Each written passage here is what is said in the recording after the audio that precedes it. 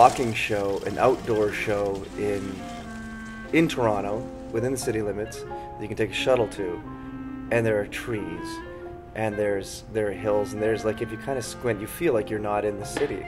Because the kind of spectacle you can make in the great outdoors is very different than you can in the theater. Having the audience go through the journey with you is a beautiful interactive experience. It's absolutely stunning out there. I wish you'd landed on an iceberg. You'd fit right in.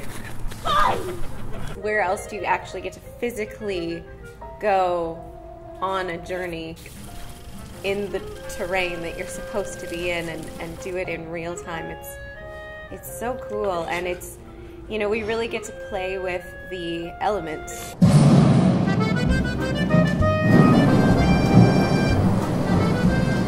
See?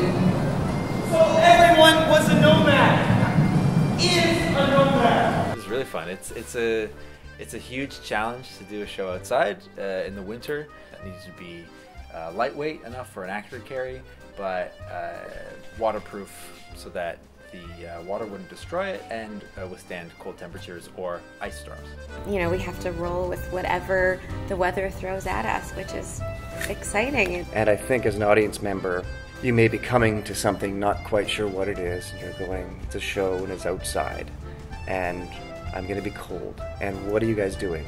And then the lights come up over here and over there, and sound travels across the landscape, and it's so different than what you might experience as a regular theater-going person. I think that's one of the things I liked most, is because it wasn't like every other piece of theater.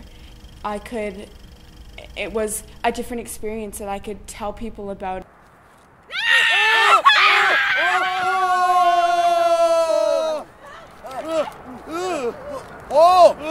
She's never seen a two-headed troll before. The company of people that you end up working with is absolutely unbelievable because it's all hands on deck.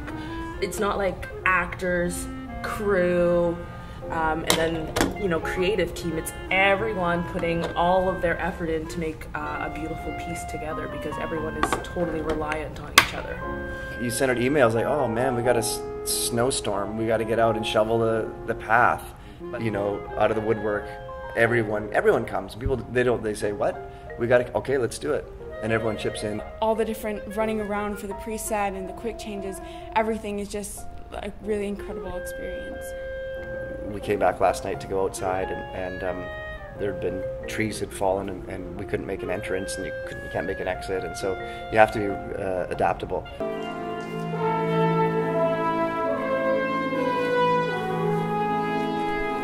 The actual slide of the instrument wouldn't slide because it got so cold out, so we had to spray vodka on it.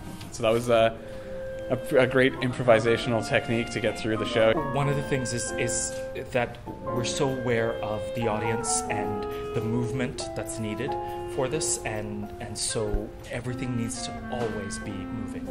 We can't stay put for very long, and I kind of love that, the sense of urgency. I mean, you could slip and fall, someone, you know, more audience, less audience, so the lighting guy can't hold a light where you're normally used to it. The wind picks up and blows a costume. You got to put different layers on. Oh, I put too many layers on. I'm sweaty now. You know, you're constantly negotiating with the elements. I wear 2 pairs of socks, Sorels, long johns, jeans, snow pants, shirt, sweatshirt, coat, 2 pairs of gloves, and a hat. And, you know, everyone was a bit unsure about Torontonians kind of being able to handle being outdoors. And I think that not only do they do that, but they do come together, which is pretty glorious. Yes! Come in, come huddle! Come right over here! Everyone together! It's where our epic collective experiences come from. I think it's from being outside. The Grey Cup, family camping trips, hitchhiking across Canada and being stuck in the Wawa. Like, it's all those things that make us heroic when it's hard to be heroic in modern times. And I think it makes us collectively heroic.